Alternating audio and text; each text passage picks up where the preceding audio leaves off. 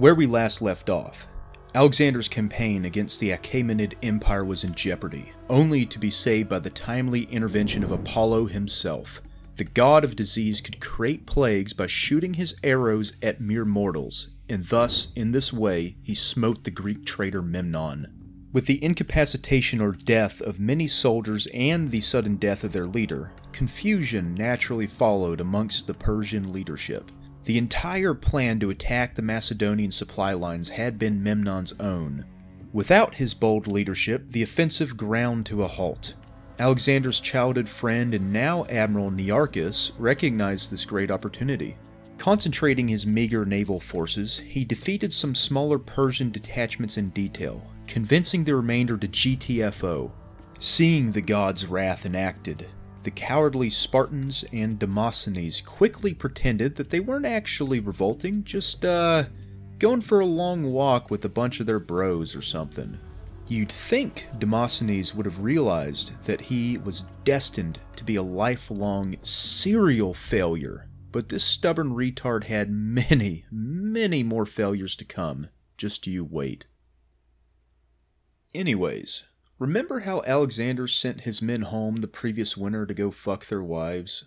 Well, leaving many very satisfied, very pregnant women behind, the remainder of Alexander's coalition rejoined the army this spring, and together they descended upon Syria. The increasingly nervous King of Kings, Darius, summoned his advisors and warlords, finally realizing the gravity of the situation. This assembly involved a bunch of sycophantic plutocrats heaping platitudes on Darius, promising that he would obliterate these wayward Hellenes if only he led the army in person. In truth, they were rightfully afraid of failure should they attempt to lead the army instead. Of course, the only man who spoke the truth was a Greek named Charidemus. He calmly explained that there was no hope with this stratagem. Instead of effeminate Persian cowards leading the army, they should let an alpha Greek traitor like himself carry them to victory. Predictably, this man was immediately murdered after a bunch of triggered Persian soy boys denounced him for speaking the truth. Eventually, Darius grew exhausted of this pitiful display and dismissed them all. He would personally lead the Persian army, accurately deducing that abject failure would be the only result of giving the army to any of these other idiots. Summoning an enormous horde, twice the size of the Macedonian army, he rode west to meet the biggest threat the Achaemenid Empire had ever and would ever face. Alexander, meanwhile, faced the infamously narrow defile known as the Cilician Gates, with Persian soldiers en route to block the pass. So, the Vasileps personally rode with some of his best men in a daring night attack, scaring the Persians shitless and opening the pass for his entire army.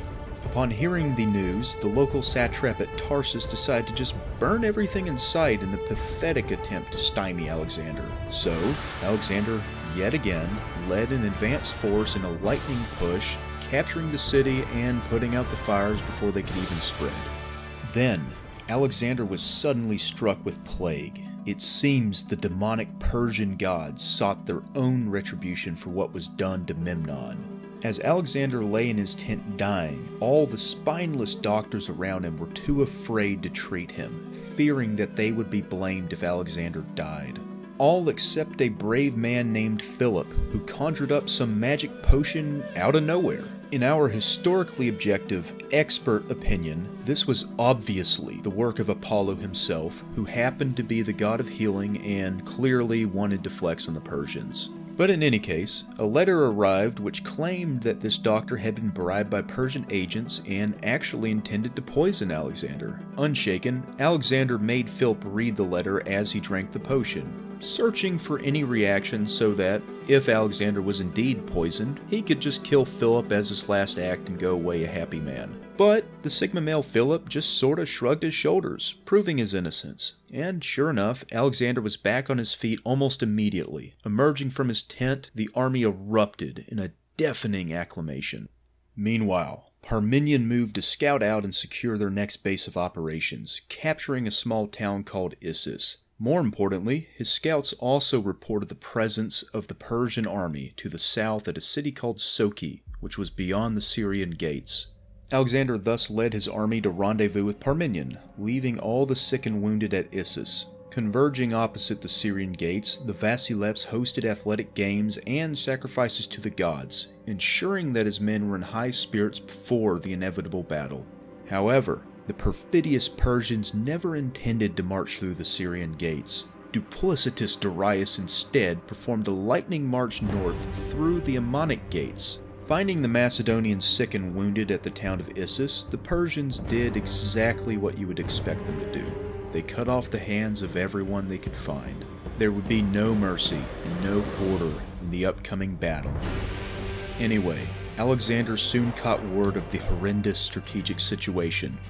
He was cut off from his supply lines, hemmed in by the mountain ranges and the ocean, lacked a large enough navy to retreat, and he faced a massive horde of over 100,000 men from every corner of the Achaemenid Empire.